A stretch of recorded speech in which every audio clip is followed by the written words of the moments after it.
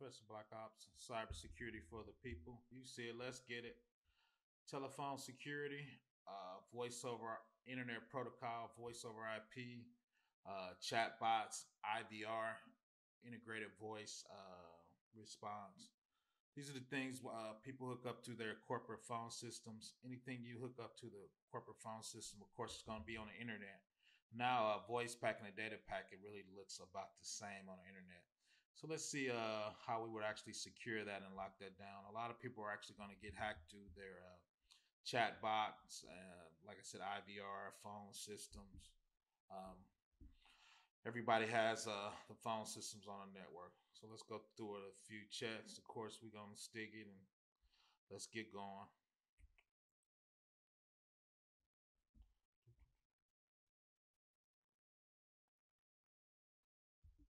So telephone and VoIP security. Do some distance STIGs, a little zero trust, manage. Of course, we on blue team locking it down. So let's start. Because that's the standard VoIP architectural diagram. Let me make myself a little smaller on that. Make that a little smaller. That's the standard voice architecture. At the top, we had a couple web real-time chat. Then you have the phone system. I'm sorry, the actual telephone. Going over the internet, going through the web chat gateway. Of course, up here we have it connected to our corporate database. So that's kind of the risk right there. A lot of times when you call in and ask you to put your social security number in there, the last four, your zip codes. So if hackers come through your chat or through your phone system right there, will have access to your database, depending on how.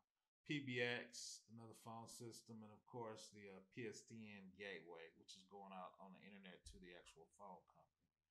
Right, so there you see the HTTP, WebSocket, SIP, the blue dash or the SIP, RTP, and strip, and just the green and strip, right?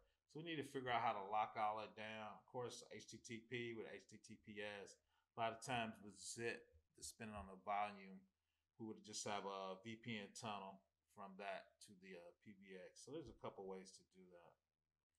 So of course, this is our class architecture. So where would you put your web server and your chat? Where would you put your application and your SIP? And of course, the corporate database.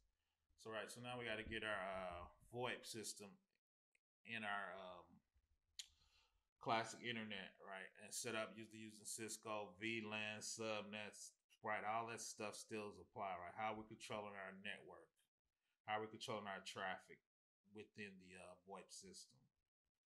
All right, so VoIP over internet, also IP telephony, is a method and group of technologies for delivering voice communications and multimedia sessions. The term internet telephony or broadband telephony or broadband phone system specifically refers to provisioning of a communication service, voice, fax, XMX, and voice messaging over the internet rather than via the public switch telephone network, PSTN, also known as the plain old telephone system, right? Instead of doing that, right, they're just taking it over the internet, more efficient and more speed and also less cost. So once again, we're going to talk about the checks for telephone system, which include the chat box, IVR, voice over IP, or anything you're doing over your phone system. VoIP security, we're going to also, which talks about NIST, National Institute for Standard and Technology, which reports to FISMA, Federal Information Security Management, the DoD, Department of Defense, or the STIG checks. And basically, there are hardening security checks for DoD that will harden the information system or software from malicious attacks. So in the VoIP, we're not gonna go. There was 107 STIG checks, 3 highs, 82 medium checks, and 22 low checks. So let's look over a couple highs real quick. Corp to corp VoIP traffic transversing of a public accessible wide area network must use FIPS validated encryption for unclassified or NSA approved encryption for classified traffic. So basically, FIPS means that that encryption had been sent to the government. They had to sign off on it to make sure it was actually working properly, right? VoIP connections are established across the publicly accessible WAN, and all communication confidentiality integrity can be lost. Information gleaned from signaling um, may from the message attack the system or for other nefarious reasons. All these are actually be in the description box, so we're just gonna hit them at a high level so we can just talk about vulnerability 8328. A high implementation of a VoIP system in a local enclave must not degrade the enclave's perimeter protection due to inadequate design of VoIP boundaries and connection to the external network. VoIP has a high probability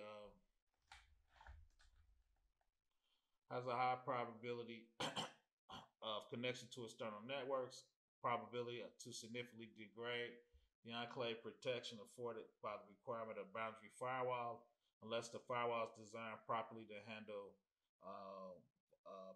handle VoIP traffic. The typical firewall used to protect an enclave supporting data traffic is not capable of properly handling or supporting real-time communications, VoIP, or video conferencing. So a lot of times Cisco has a special VoIP enabled firewall because you remember data traffic packets can come out of order. If voice packets come out of order, right, your voice is going to be jittery, words are going to be missing. So a lot of times you need a special firewall to handle that. So vulnerability 8328 high VoIP stateful firewall and session border controls in parallel with the data firewall provides the best protection of an enclave. Dynamically opening required UDP ports to permit the flow of the media, performing stateful inspections of a UDP media package, dropping all non-session packets, and then UDP port at the session end of that. After internet activity, timeout greatly increased the enclave protection. When a voice system is closed, such as a DSN classified network, the entire address space of the WAN and connected enclave is managed by a single system manager. In this instance, a specific, limited, and segregated address space may be assigned for all VoIP devices in the use on the network. So a lot of times they want you to have your VoIP traffic and your data traffic actually on separated subnets. So the speed of the VoIP wouldn't be affected by your data packets. That could be expensive, but that's what the actual security check is recommending. Vulnerability 16074 high, deficient policy or SOP for FTC and PC camera operations regarding the ability to pick up and transmit sensitive and classified information in a visual form.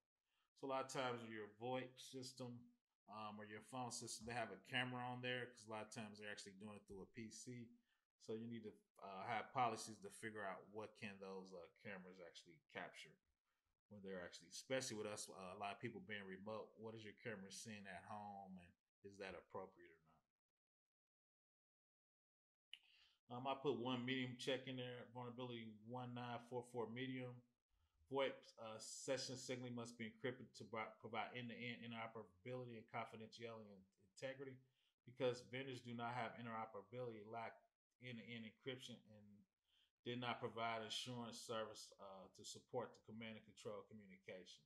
So a lot of times when you're talking about SIP traffic, on-prem traffic, and connected to the database, we just need to confirm that it's end-to-end traffic. That's actually super hard to do. I've actually reviewed a couple of VoIP systems, and getting in traffic is pretty difficult. So looking at the architecture, it was talking about what's included in there. In the telecommunication industry, real-time communications, commonly referred to as live media sessions between two endpoints with minimum latency. A voice session between two parties, telephone systems or mobile. Instant messaging, live video sessions, video conferencing, telepress. Each of these preceding solutions has some components components that provide authentication, authorization, and access to controls, trust coding, buffering, and relaying, right? So we need to make sure all that stuff is secure, locked down, and who can have access. So those are a lot of things or pieces of a VoIP architecture. So once again, that was something short and sweet. Once again, let's lock down the telephone system and the VoIP system out there. A lot of checks will be in the description, and all the links will be in the description. Professor Black Ops, please subscribe.